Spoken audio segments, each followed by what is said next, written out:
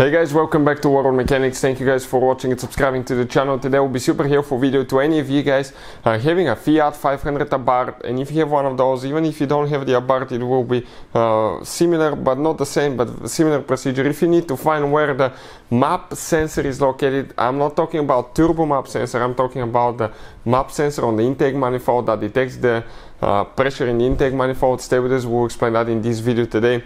Before we start, let me just tell you a little bit about us. Every single car we get here at the garage, we try to make at least 200 to 300 free repair videos. Why we do that? Because our mission in the shop is to save you as much money as we can. All we need, guys, in return, please subscribe to the channel, like the video, that way we can keep making these free videos.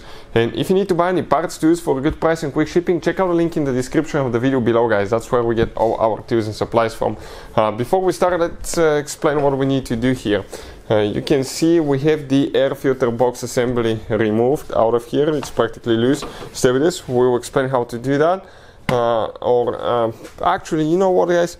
For any of you that need help with that, check out the video how to remove air filter box on Fiat Abarth on our channel. We have the video step by step, so I don't waste your time.